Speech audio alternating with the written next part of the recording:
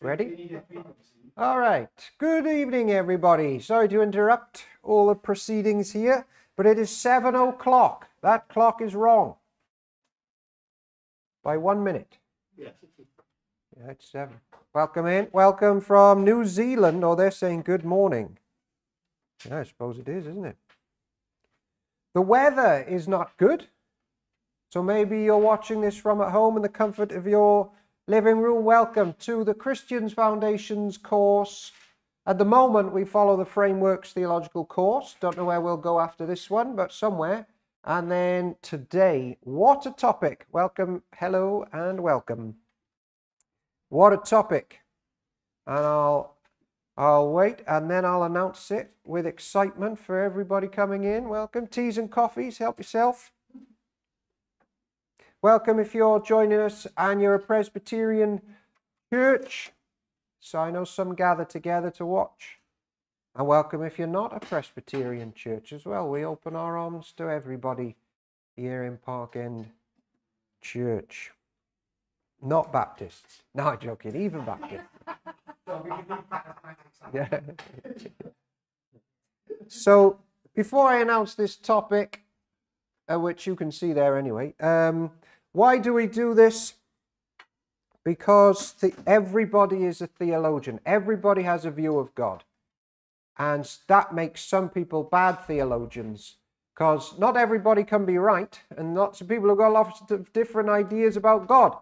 So in this class, we go to Jesus and see what he teaches people about God. And on him, we place everything. On the Lord Jesus Christ. The one person who's never lied, so we can trust what he says about God. And we want our hearts to be warmed, and then we want to pass the good news on about who God is and what he's like. We're down a few people here. Some people are away on holiday, so welcome if you're tuning in from holidays. All right, so without further ado, hey. You're going through as well? Brilliant. Yeah, over with Christian and Ben.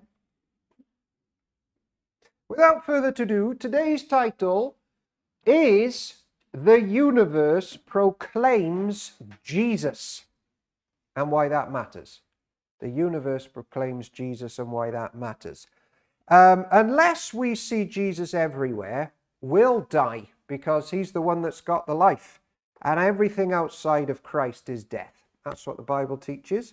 So we need to constantly be connecting with the Lord Jesus Christ, who fills us with his Holy Spirit and reveals what his Father in heaven is like to us and guides us. And this topic is important because it should change the way that we look up at the sky and at each other, and even your pets, your friends, how you eat, how joyful you are each day. That sort of hangs on like the size of Jesus in our lives. Like, I'm tempted every day to go under, but if there's a huge Jesus in my sight, then I won't go under and I can cling on to him, the rock. Okay? So for the last few sessions, we've been looking at the size and scope of Jesus. We've been looking at Moses, who pointed people to him, and he was the rock of the ancient church. Moses chose him over all the riches in Egypt, and how he led the church in the Old Testament. Then in the New Testament, Jesus said things like this: all things have been committed to me by my Father. No one knows the Son except the Father, and no one knows the Father except the Son, and those to whom the Son chooses to reveal him. So without, Jesus, we can't get to know the Father. And that's a terrible thing. Jesus would also say this: no one has ever seen God but the one and only Son. No one has seen God in heaven except the one and only Son, who is himself God and is in closest relationship with the Father. No, how offensive is that? If you're tuning in a religion that doesn't include Jesus, That is really offensive. You don't know God, according to Jesus. And then Colossians 1, verse 15, the Son is the image of the invisible God, the firstborn over all creation. So tonight we want a huge view of the Lord Jesus Christ. And tonight is a controversial topic. And I'm going to ask some questions, and I think you're going to say things that I think you're going to say, and then I'm going to try and persuade you that there's an even better way to think than the answers I think you're going to give. But in the past, you've actually given the dead-on right answers, and then the sort of my bit has fallen flat, hasn't it? But we'll try it again. So I'm going to give some history of theology, and then I'm going to ask some questions. Okay? I teach, and I believe that the Bible teaches that Jesus is the only way to know the Father. And I've just read a few verses from that. Some people in here agree with that. And they basically killed Jesus because he said he's the only way to know the Father. That's why they killed him. They crucified him because of that claim. Right? But I think, now you may disagree with me in this room, that lots of churches today aren't actually as Jesus-centered as they might think. And I say that because sometimes I tune into sermons, and I used to do this in my early years. You could have like 40-minute sermons, and they're sort of about morals and how to behave, and then Jesus gets a little look in at the end. So you've got a 40-minute sermon about something, some sort of God, and then Jesus comes in at the end. And some gospel or Bible-believing churches, as they would say, really, I don't think, utterly believe that no one can know anything about the Father unless they go through the Son. It was a real game changer for me when I was young, in like my worship and my evangelism and who I talk about when I meet non-Christians. Okay? So, my little history thing and then some questions. The people in the Bibles that you've got on your desk, they are Trinitarian, the believers in the Bible. They believe that God is one but three persons, Father, Son, and Spirit. Okay? That is the historical faith throughout the Bible and beyond. All right? So when people used to think of God in the Bible, they would think Father, because that's what Jesus taught. Father of Jesus, and we need his Spirit. But in the medieval period, things started to change slightly in the world of theology. Now, does anybody know the rough period of the medieval times? Does it keep you awake? Yes, definitely, but a bit before and a bit after. I think you could say it's 500 to 1500. So just expand that bit a bit. 500 to 1500. Basically, in my English literature degree, they said that was the medieval period, and I think they're probably right. During the medieval period, and this will all matter in a bit, there's something that started arising called medieval scholasticism, as in lots of clever people trying to say clever things in the medieval period, right? And there were a few key figures in the medieval period who loved Greek philosophy. They loved it, but they also were Christians. And what they tried to do is they started to teach about God as best as they could, but they were actually steeped in Greek philosophy. Now, I don't know if you know about Greek philosophy, but Islam is based from that, and it's all about this sort of Platonic one in the sky, okay? This ethereal God high above everything, a ruler and not much more, definitely doesn't have a son, definitely doesn't get physical. And the Christians in the medieval period were trying to resist that a bit, but they didn't realize how steeped they were in it, okay? And then they taught a doctrine, and it was based on the Bible, but also Plato, have you heard of Plato? And Aristotle, okay? Now, there was one chap who I'm a big fan of, sort of, and he was called St. Augustine. Okay, nods for St. Augustine.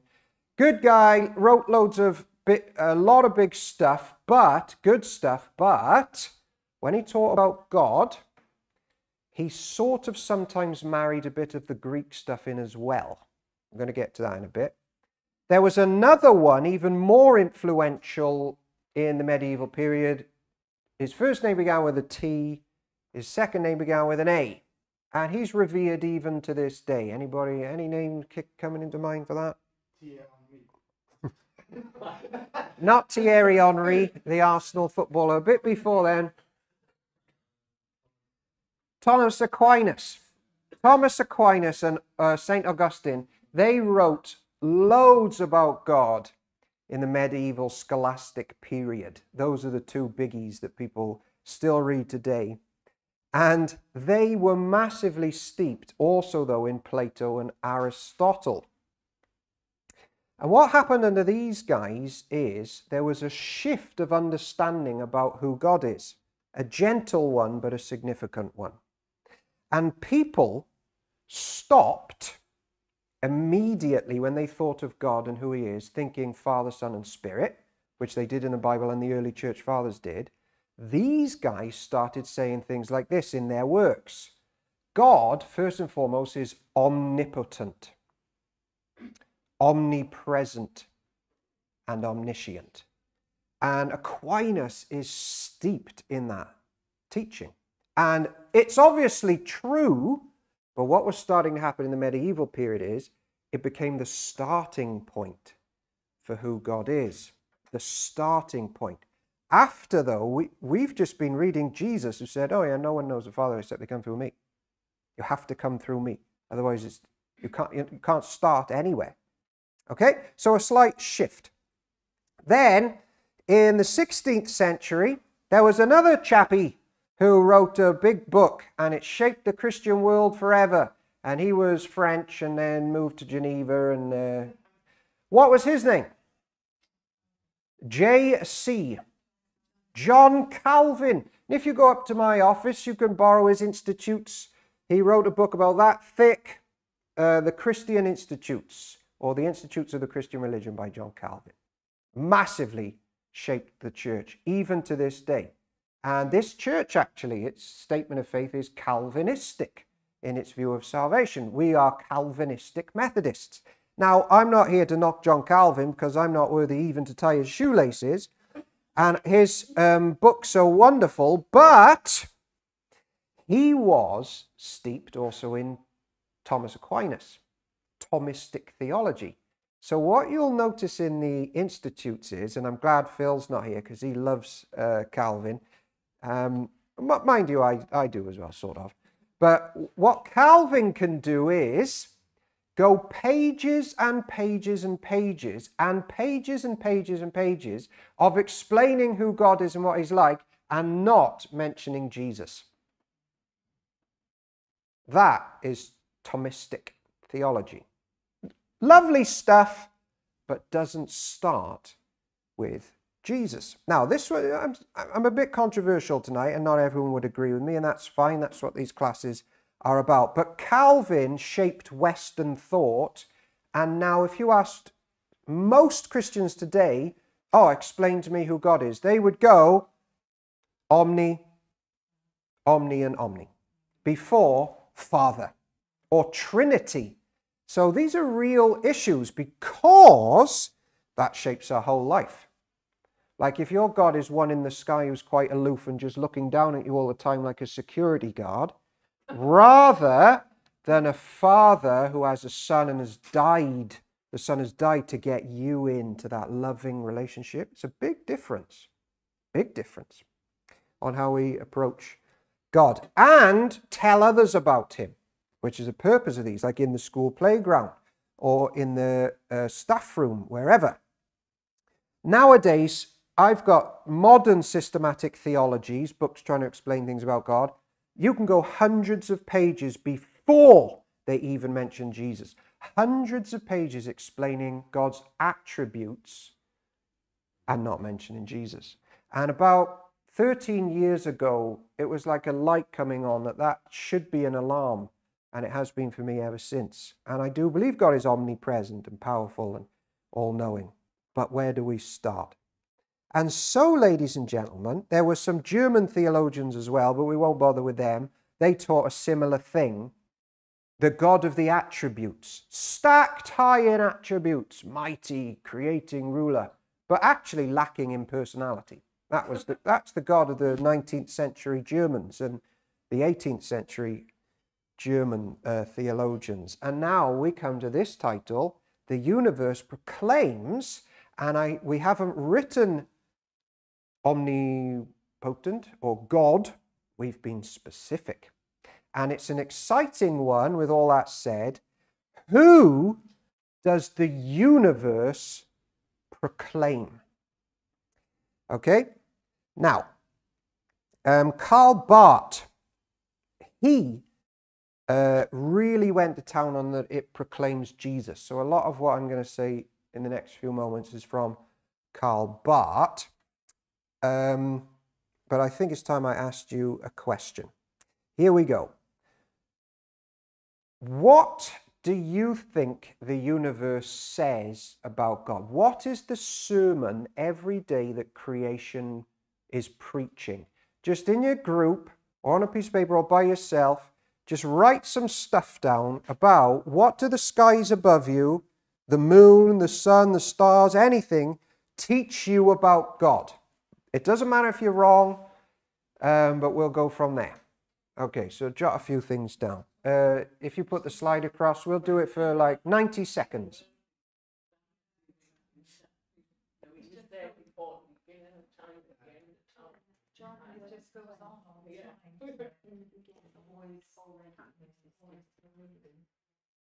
More coffees here, everyone, as well. Teas and coffees.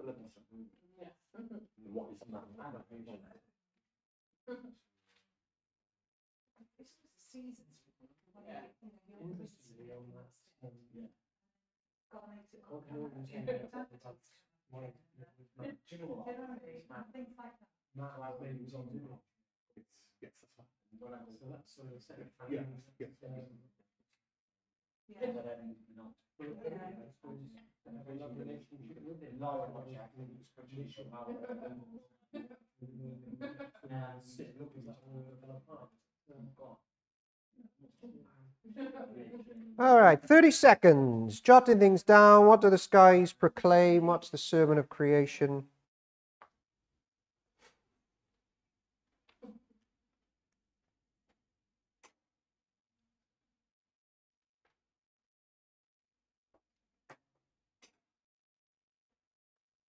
Oh.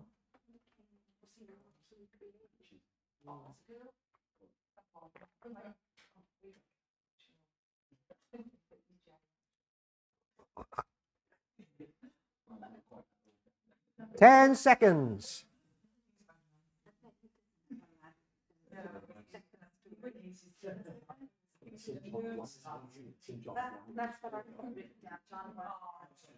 Okay. Welcome back, everybody. So, there is a common Christian thought today. When they look up at the sky, they say that it says certain things about God. I'm going to challenge that tonight, and I hope that you've written down the answers that I want to challenge. So, fire away. What does the skies above us proclaim about God? Go. His eternal power. Good. Rainbows, to me, always remind me of God's promise, and obviously the creation, created rainbows have promises. Yeah, promises and creation. Certain promises that God uses. Anything else? Things about God? Go on. Yeah, we'll start with you, sir. Yes, our mate. Love it. Yeah. The work of thy fingers. Yeah, so the bigness of God, we'll say that. That's the eternal one. Yeah, that's next, yeah. And that one there, who is man that you should be mindful of him, and the Son of Man that you care for us. Psalm 8. Yep, brilliant. Psalm 19. Yep, going to get to that. Thank you, Ben. Pause. Not ready to look at Psalm 19 yet. Okay, yeah, so that general stuff. Right. Please turn to Romans chapter 1, verse 18 to 20, which will probably back you up in what you think you said. Where's my Bible gone? Oh, there it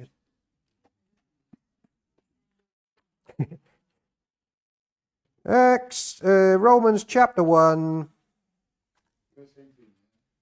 verses 18 to 20. This is the go-to text for something that people today call the general revelation of God upon every human and animal. Have a little look at that for 20 seconds. And then I'll read it actually. Let's go mad. The wrath of God is being revealed from heaven against all the godlessness and wickedness of people who suppress the truth by their wickedness, since what may be known about God is plain to them, because God has made it plain for them. For since the creation of the world, God's invisible qualities, his eternal power and divine nature have been clearly seen, being understood from what has been made, so that people are without excuse. Okay? Does that back up your answers? Who said eternal power? Oh, that was you, Nick. Yep. Eternal nature. What's the other wording in this verse, in this version? Divine nature. Clearly seen by what has been made. So people are without excuse. Okay? Now, are you thinking, you look up at the sky, you see that God is big and therefore you're without excuse? It's obvious there's a God there. Just look up. His handiwork, Psalm 8. It's obvious to everyone, even non-Christians. They're just rejecting it, that there is a God. Right? So you look up and what do you learn about who God is? What do you learn? General sort of answer is these. Creator. Pretty big. Creative. Large. Possibly eternal. Okay? Right. Next question. Why is that? Why are your answers not as good as they could be according to Owen? So you've made a list about what the heavens say about God. Now, the next question is, try and think now from Owen's perspective, why could my answer be even better? Right, take 1 minute. Possibly the most confusing question I've ever asked, but take 1 minute at home and here.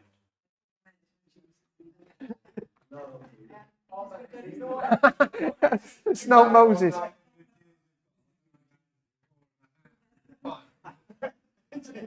One minute. Hey, Phil is here. Psalm 19. Welcome, Phil. So why, people at home, could we do even better than God is big and creative? Wait, answer. Take a minute and then heckle me.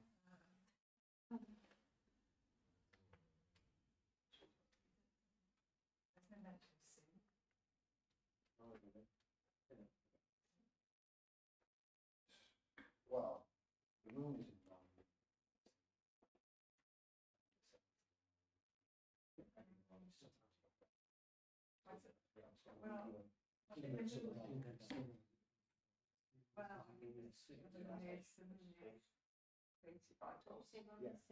Yeah, it says you're dead to sin and alive in Christ. 30 seconds.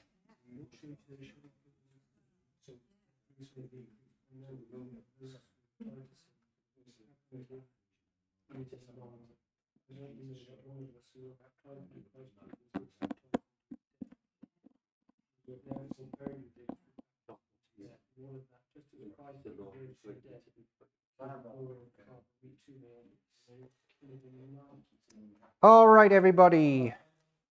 Welcome back in. So you look up at the sky.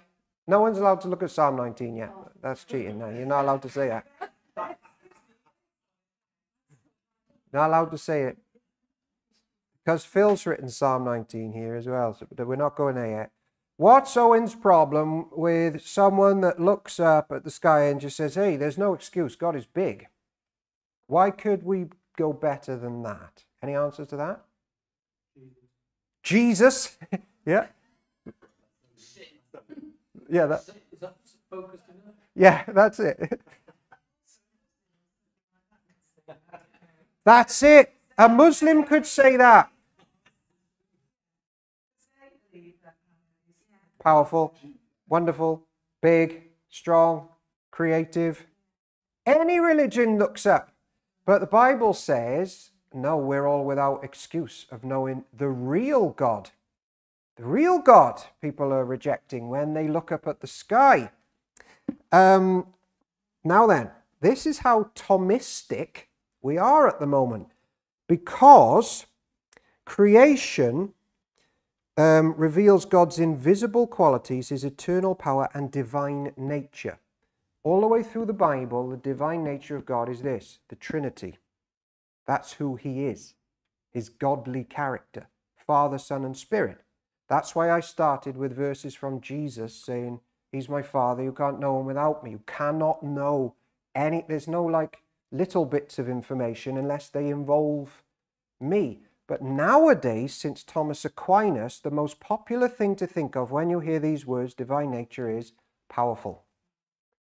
Yeah? Do you see the shift? It's not Trinitarian anymore. Though he was Trinitarian, but the starting place. And so, what about these spicy questions? Can we get general knowledge of God without Jesus simply by looking at the nature of the world around us? I'm not so sure. Does creation speak about a God without the need for Jesus? I'm not sure. And you're still not allowed to look at Psalm 19 yet. Because some have claimed that Romans 1:18-20 speaks about general truths. But Karl Barth, he was like, what are they? What are they? What could that possibly be? How is that specific about the Christian faith? Some people say there's information, vague information in the sky, but then saving information that God does on the side. It's like, well, isn't that a conflict in the message? What's this general one here and the one doing the saving there? That's almost like two different ones getting involved. Some more questions. What would be the purpose of a knowledge of God in creation that isn't accurate and doesn't tell us who God is in his essence? What would be the purpose of God designing that? Here's a question. Is the creation, and Joe picked up on this, Unitarian in its message, not Trinitarian, which would make creation a heretic because God is Trinitarian. Is creation just preaching message that God, this one powerful being, is created? Because that's heresy. So God has created the biggest heretical message in the history of the world over us. What about this one?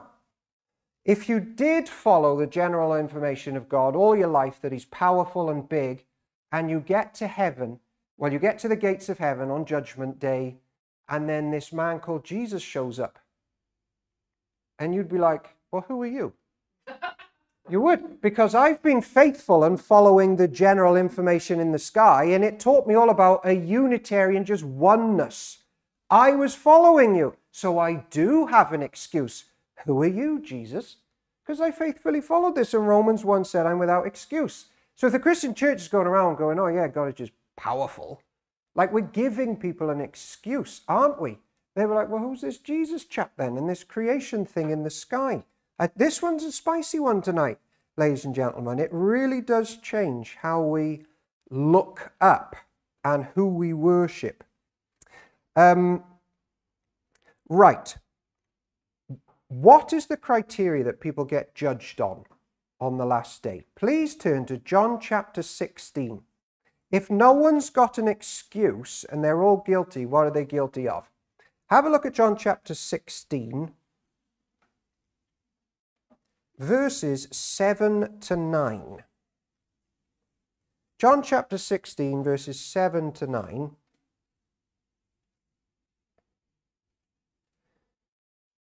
And take 1 minute to read that and just send it back to me in your own words. Take 1 minute. John 16, verses 7 to 9. And why is it important? Go. James with the slide. 1 minute discussion.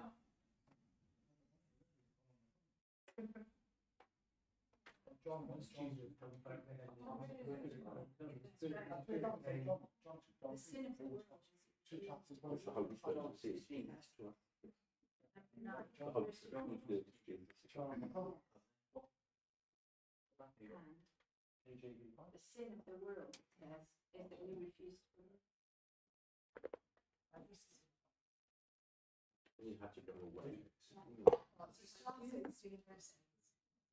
believe. John 16, If I don't, the advocate 7 to 9.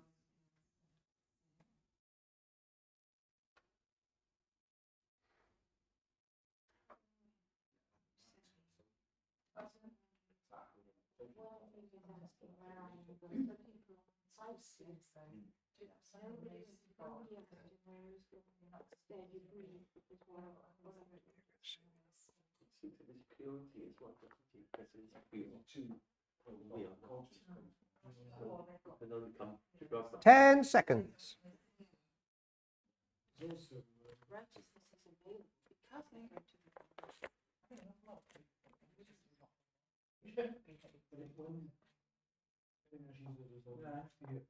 because we go to the Well, he can't find himself.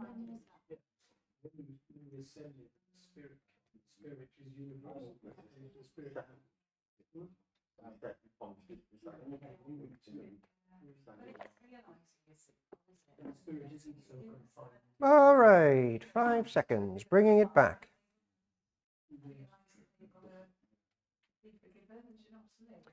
Okay. In a nutshell, welcome back, everybody. John 16, in a nutshell, back to me. What's going on there? Sending the Holy Spirit. Sending of the Holy Spirit. And one thing the Spirit is going to do is what? Well, there's a few there, isn't there? Convict people of their sin, linked to Jesus going to the Father, and about the righteousness, judgment.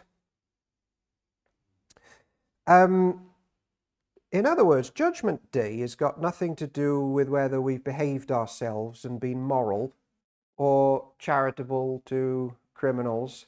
Sin isn't defined by mere morality, but our love and trust in Jesus, who has gone back to the Father in his righteousness, the eternal Son who we're made for. And that seems to be the criteria of life and death throughout the Bible. Are we with Jesus? Are we not? So again, we're coming back to, well, would creation, if it's not going to give anybody an excuse, really not involve the Lord Jesus Christ? Now then, go to another really interesting verse as we're building up to Psalm 19 that I can see people are putting in chat as well. Please read the Apostle Paul when he quotes Psalm 19. Please go to Romans chapter 10 and read verses 9 to 18. Romans 10, 9 to 18. In fact, I'll read it and give you 2 minutes to send it back to me. Oh, sorry, yeah, you're right. But, yeah, all right, yeah, good point. You take 3 minutes, read Romans 10, 9 to 18, and link it to what we're talking about here. Go. And slide across, please, Jiminy Jim Bobs.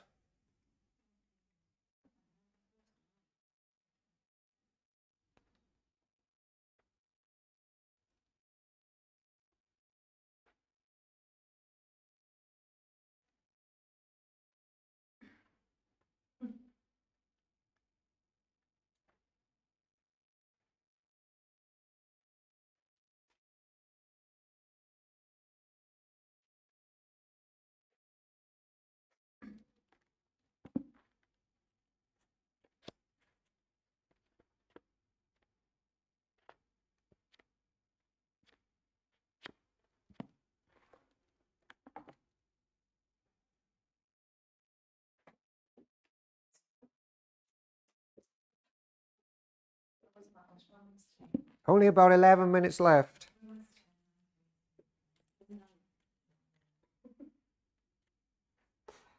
One minute.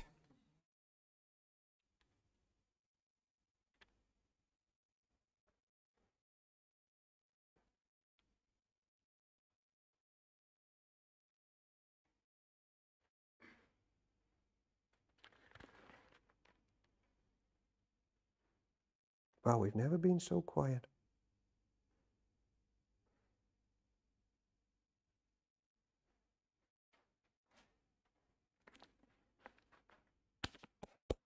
All right, let's bring it back here.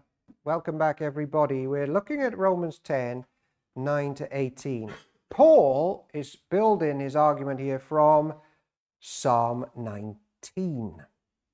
And his message in Romans 10 is Jesus is for everyone. Everybody has heard a message. What is the message? He quotes Psalm 19 in verse 18. Did they not hear? Of course they did. Their voice has gone out into all the earth, their words to the end of the world. Now then, everybody please turn to Psalm 19, which sheds some light on the universe's message, the sermon of creation.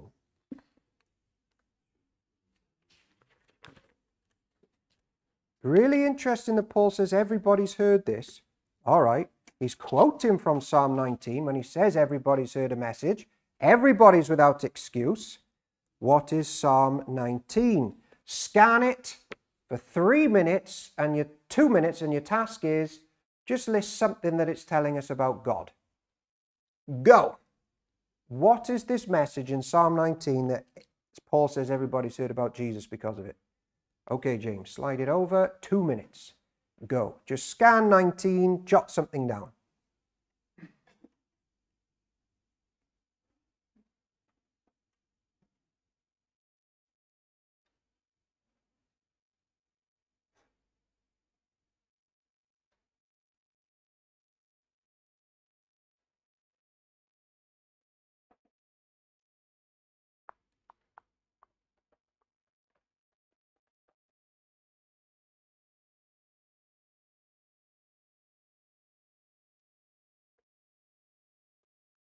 And I'm going to sing a song in the background. And you might want to listen to the words because you probably sung it.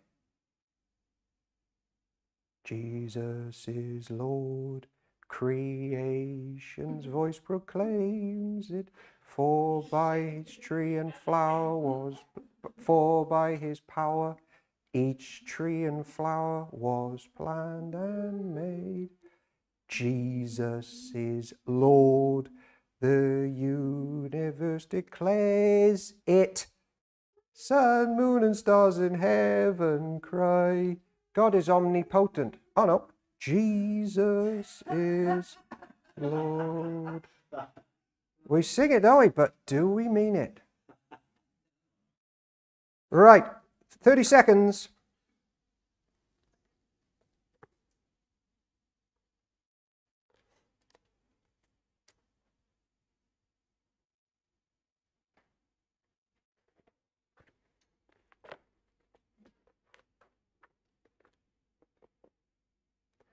And with 6 minutes to go, I might not even ask you for your answers.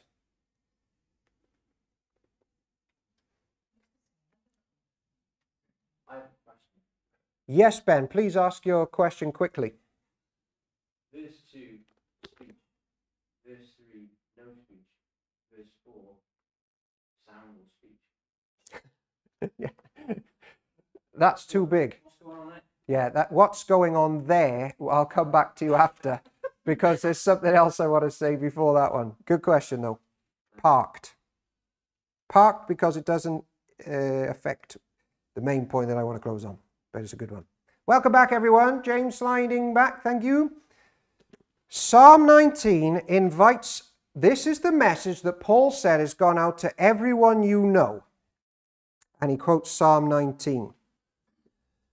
Okay, so the other Psalms about when they say God is powerful and all these other things, filter it under this one, because this is the one Paul says is the message that everyone has seen and heard. The heavens declare the glory of God.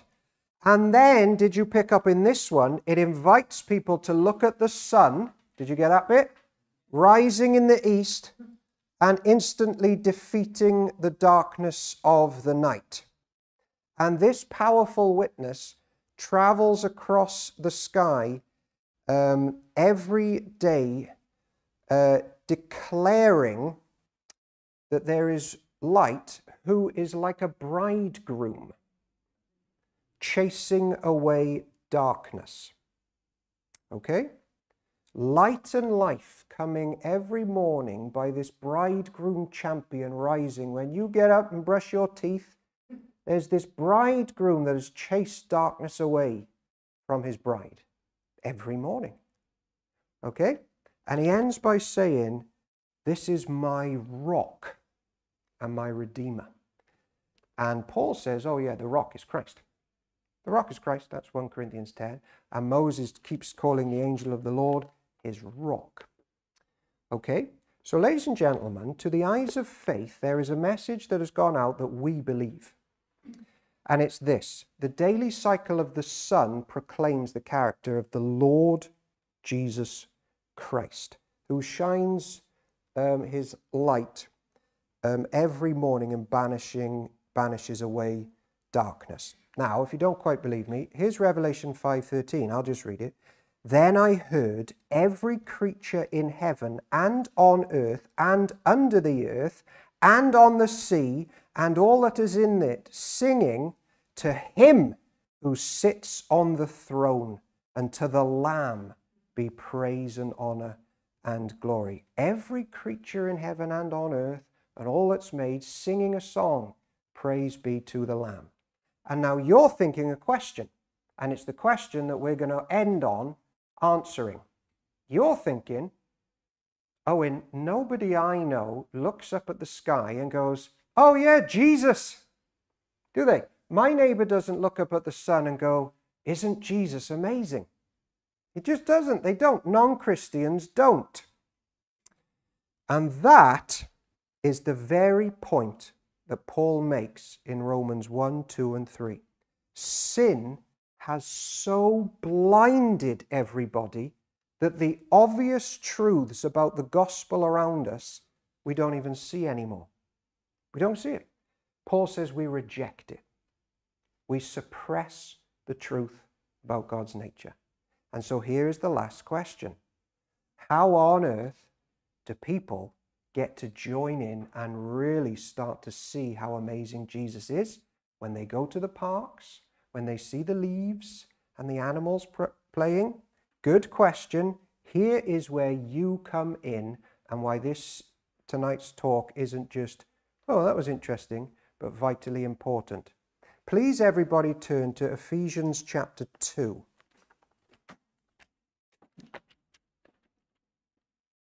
There's a contents page at the front. You don't know your way around yet? I often have to look at the contents page, so you're not alone if you've got to go there. Ephesians 2. I'm going to read 11 and 12 to, close, I guess, on 13. Therefore, remember that formerly you who are Gentiles by birth are called uncircumcised by those who call themselves the circumcision, which is done in the body by human hands. Remember that at that time you were separate from Christ, excluded from citizenship in Israel, and foreigners to the covenants of the promise, without hope and without God in the world. But now, in Christ Jesus, you who were once far away have been brought near by the blood of Christ. The message of Ephesians is this. There is a message that everybody's rejecting, and they're rejecting it. But now the keys of people being brought in to know Jesus and love him are given to the church. That's the message of the Bible. The people are rejecting the stars above. So God has given the keys of evangelism and spelling these things out to the church in Ephesus, the people there, and the church of Park End. So tomorrow, when the sun rises and chases away the darkness, the Christians will go, "Isn't Jesus wonderful? Sent by the Father to chase away the sin and my worries and my anxieties. I trust them to Jesus. He's risen like a champion bridegroom, like Psalm 19 says." And then what do? We say to our friends, "Do you know, I know this man, he's called Jesus, he's amazing. And I want to tell you about him, or why don't you come to church and learn about him?" And that is the message that God now says breaks the power of sin. Gospel Christians just telling people about the wonderful Lord Jesus Christ. And you can read Ephesians 1 and 2 in your own time later on and learn the power of church. Jesus-centered churches. There you go. In the name of the Father, the Son, and the Holy Spirit. Amen. Amen. Long story short, talk about Jesus and enjoy Jesus.